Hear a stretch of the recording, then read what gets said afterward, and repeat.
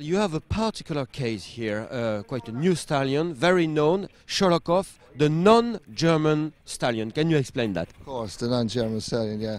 Well, we like him a lot. He's a good horse. He's Irish bred. He came to us there 2 years ago now.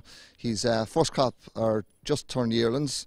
They've been very well received in the sales in November and December, and he's thrown in lovely type of horse. Most saddles wells, they can be up and down. With this horse, he's stamping his stock pretty good.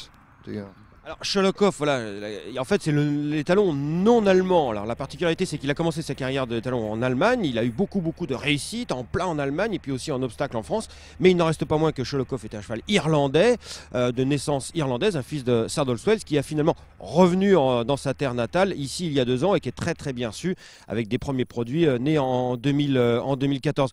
Alors ici il est dans un haras d'obstacle. Here he's on the national hunt section, but he produced some Group 1 winner in the flat. So now he's definitely for national hunt or not flat? No, definitely for national hunt. When you see a sire changes from flat over to national hunt, you can see it in the sales, the sales afterwards. The agents are not inclined to buy. They'll buy a few, alright, but they don't make as good as what they will when they turn to national hunt. He's getting more winners national hunt now than he is in the flat, and he's not going to go back as a flat sire.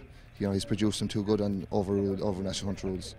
Voilà, donc Sholokhov, même s'il a produit des gagnants de groupe 1 en plat, il est maintenant national hunt, en obstacle. C'est-à-dire qu'en Irlande, il y a vraiment une séparation très claire entre le plat et l'obstacle. Et Sholokhov est définitivement orienté vers l'obstacle. C'est-à-dire qu'il a plus de choses à faire finalement en obstacle plutôt que de revenir en plat où la concurrence était extrêmement féroce en Irlande.